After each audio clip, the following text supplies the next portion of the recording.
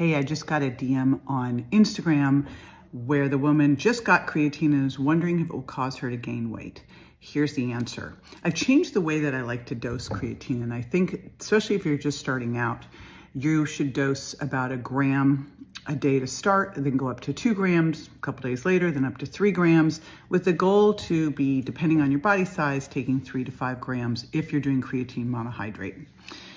So that's the first thing, and I actually like to divide it throughout the day. At first I was like, it's tissue storage, should do it whenever, but I'm looking at some new research that says it may be better this way, but again, it depends on when you'll be able to use it. I especially tend to do it around my workout, but again, still don't have any concrete data on this.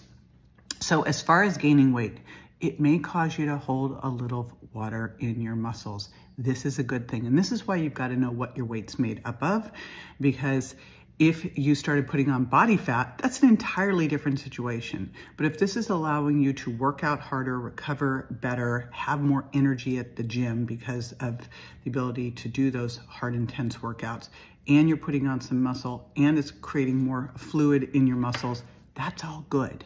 And that's why you've got to not just know your weight, but what your weight's made up of, so that you can see if you're actually improving, which is what most likely would be happening here.